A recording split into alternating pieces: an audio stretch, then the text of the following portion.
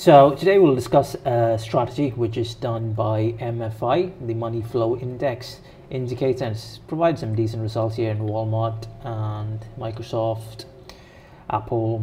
The list just goes on, it's taking a while. HD. Yeah, so what I'm going to do now is roughly going to define what a money flow index is. So money flow index is like similar to RSI divergence indicator, but RSI generally tend to use the price. Money flow index, on the other hand, they tend to use the volume as well, and that's one of the reasons why I like money flow index. It's kind of like, you know, so underrated indicator. I rarely see people use it, but it's, for me, it's one of those epiphany moments. That indicator, kind of like, unlike other indicators, because it uses volume, it gives us another set of strategy inputs for a strategy which you can use for your portfolio. So you can do basic things like RSI divergence kind of a situation in the money flow index, but we're going to do pretty simple. We're going to do like a simple quantitative based strategy. But anyways, the takeaway of MFI is just similar to oscillator in RSI, overbought and oversold, but it takes volume into consideration instead of price. So if you have watched a video of our RSI pinescript divergence strategy, it's pretty good. You know, it's been working very well recently in the crash as well. Here's a bull buy signal right there, and then another buy signal right there. So that video is available on our YouTube channel. So you can do the same thing for MFI as well if you fancy. So this is on an intraday time frame. So again, here there's a buy signal, the market went up. Here again, there's a buy signal, market went up.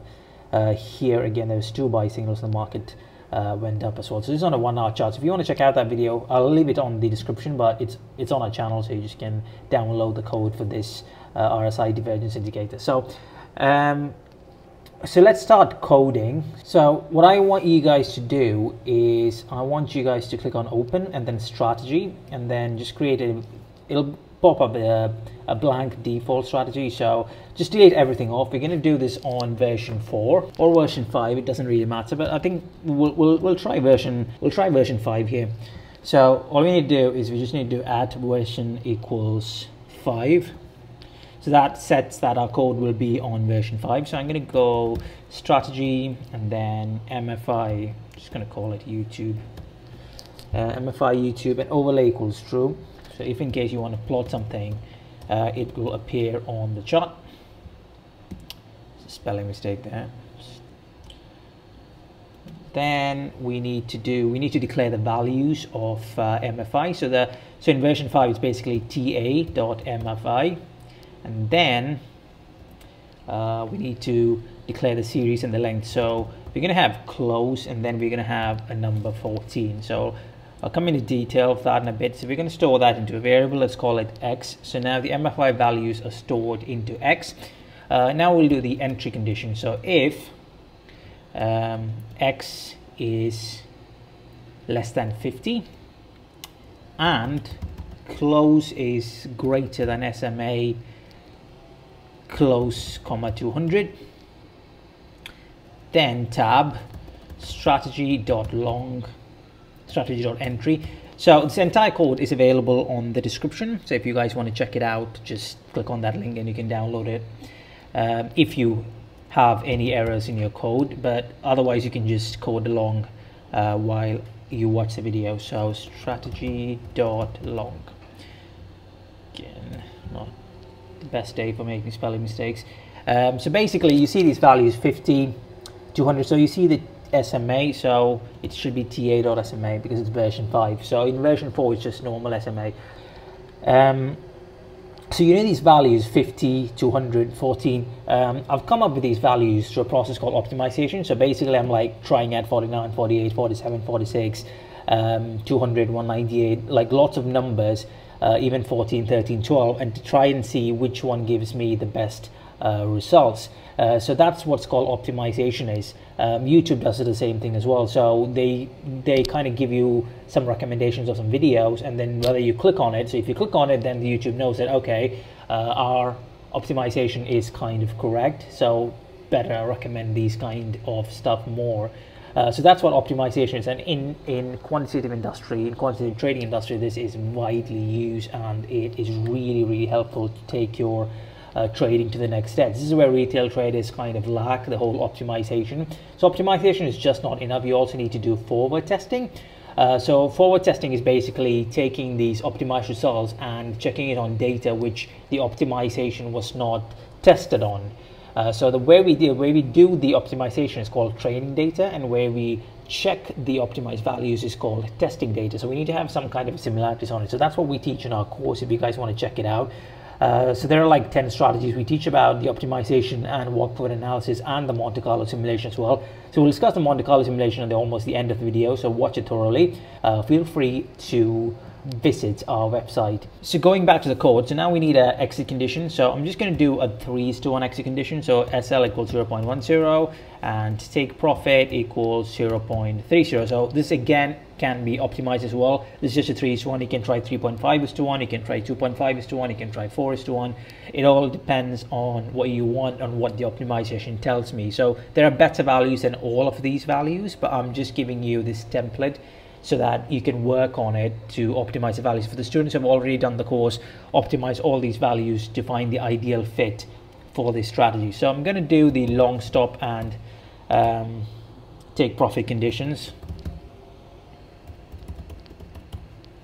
Position average price. Asterisk. It's a cool thing that has happened in pinescript now, because it kind of recommends what they're expecting. 1 minus SL, and then long profit equals again strategy dot position average price asterisk 1 plus take profit. So we decided our take profit and stop loss, and then if g dot position underscore size. So if we are in a position, we want the stop loss to be executed. So if the strategy is in a position, so it will be 1. So obviously 1 is greater than 0, and then we want to declare the exit condition. So strategy dot exit ID equals close. So the reason why I'm giving ID equal close is that it gets displayed on the chart, so we know when they're exiting the position. So the stop will be stop equals long stop, and then limit, or the take profit, we're going to set it to limit profit. Oh, it's actually long profit. So I think so far everything is sorted. Hopefully there is no errors, so I'm just going to save this now. Okay, so that should be all right.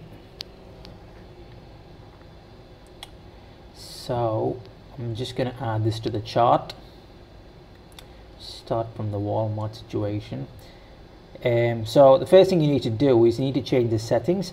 So what's happened is that by default, Tradingview has set it to 1 contract, and there's nothing wrong with 1 contract, but 1 contract results is compared to the initial capital of $1 million. So you could possibly make 100% return on a single trade. So you could have like $10 invested, it could be $20. So you basically made 100% return. But that $100 is compared to 1 million, which is like 0.001% return or something. So that's why the returns is like quite wrong, or proper wrong. So what we need to do is we need to change this to 100% equity. So this can be anything. Don't look at the final net profit, just look at the percentage number. So even if it's 1 million or 100,000, it's not going to make much of a difference. So if you can see here, the percentage numbers never change. The percentage numbers will almost be the same, except for some rounding of numbers. Never look at the final value. So even if I put this to 10,000, the percentage numbers will almost be similar or exact. So that's on Walmart, and then we've got Microsoft. So you can see the drawdowns are quite higher, and we'll come down to that discussion in a bit. Drawdowns are extremely high, which is one of the biggest red flags here. But people who have done this course, you know how to tweak the strategy to reduce the drawdowns. But regardless, one of the things that I like to do personally is to do Monte Carlo simulation. So people who have, so our students know how to do a Monte Carlo simulation, but I'll give you a rough idea on how a Monte Carlo simulation is done. So this is an excerpt in our course, in one of the Monte Carlo analysis we have done. So you can see the drawdown has been limited to somewhere between 2 to 9%. So this is a Monte Carlo simulation, which is basically done even by nuclear scientists in the nuclear facilities, because they can't do lots of tests. So they do this mathematical test where they randomly arrange sequence. So for our case, we're randomly arranging the trades and trying to see lots of combinations and permutations to see what our final outcome could be. So in this strategy, which we did in our course, what we did is we did 90 positions. So there will be 90 positions. Each position will be allocated 1% of our capital as risk and 10% is allocated to cash. So you can see, because of that portfolio diversification, by taking 90 positions, we were able to reduce the drawdown to less than 9%. And even the annual return is staying between 10 and 11%. So the more positions you have, the lesser the variance of the annual return and more minimal the drawdowns will be. Now, I'll give you another example. So this is another strategy which we did in our course as well. So in this one, we have taken 25 positions instead of 90 positions, only 25 positions with 4% allocated capital on each position. So 25 into 4, that's 100% allocated of our capital, but each position only 4% of our risk is allowed. And you can see the drawdown has gone higher.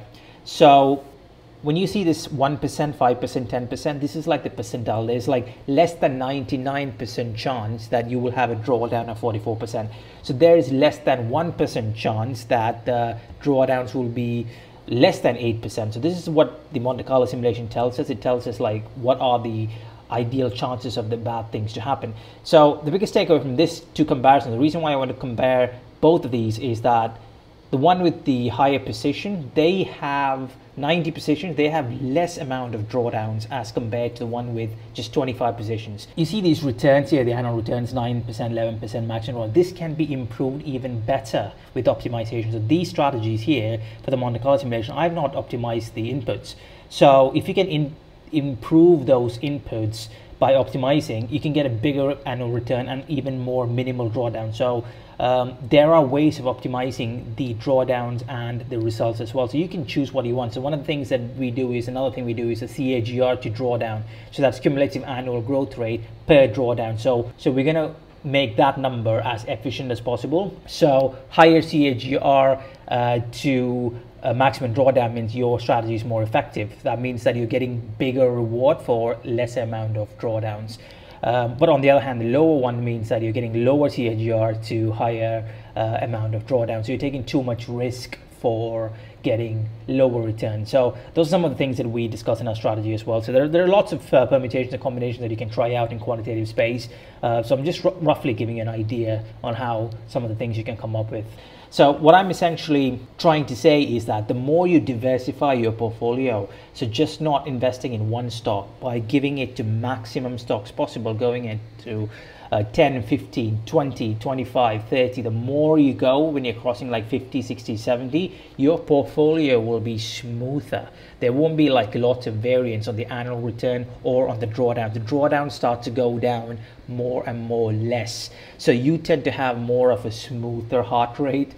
You won't get like a heart attack or an anxiety attack or any kind of a bad situation. So even this year, because my portfolio is so diversified with many positions, not only in strategies, but also in the number of positions and also the time frames used, the equity curve is more smoother and my drawdowns is very limited. So when people are looking at 20, 30, 40% drawdowns, I'm having single digit drawdowns this year, just because of my diversification and the amount of strategies that I keep on doing. So you can see all these things, like you can see JP Morgan is one of the stocks that didn't perform that well. So you'll always come across stocks where the strategies don't perform that well, but there'll also be stocks where it performed extremely well as well. So you saw the Nvidia and J&J and Netflix and all those, INTC, Intel Corporation there, Google. So another tip is that when you create any strategy, it doesn't matter what it is, it can be an MFI, an RSI, or whatever it is, the first thing you want to do is you want to check it on SPY and QQQ, because you've got to remember SPY is essentially 500 stocks, S&P 500. So it's basically mimicking a portfolio of 500 stocks. So if it works in SPY, then generally it tends to work in most of the stocks. So even in this one, you can see the drawdown is so minimal, it's just 23%, because SPY is essentially a basket of 500 stocks. So that's why the drawdown has come back, as compared to, let's say, Walmart. The drawdown is like super high, but when you do it on SPY, The returns have gone down substantially, but so has the drawdowns. The drawdowns this is like a trade-off that you're going to do. So my goal for any strategy is to diversify as much as possible to get as much positions as possible. So there's SPY and here's QQQ as well. QQQ is NASDAQ 100 stocks again. Did pretty well. Drawdowns is minimal to 32%. So just the takeaway is to optimize your values, do the forward testing, and do thorough Monte Carlo simulations. So for our students, you know, I'm giving out lots of free strategies on our YouTube channel, but also quality strategies on our course. But whatever strategy you come up with, make sure you do the Monte Carlo simulations. For me, Monte Carlo simulation is up there, like the #1 thing that I do before I give green signal to any strategies. The Monte Carlo simulation is probably for me the #1 rank, and the #2 rank will be forward testing, and then comes optimization, and the last comes back testing. Most people just do the back testing and go straight into strategy, but like you have missed like 3 of the most important steps. So anyways, if you want to learn all of these, Monte Carlo simulation, optimization, forward testing, check out the course. Let me know how this strategy goes. So the code is available in the description. Thanks so much for watching. Have a great day.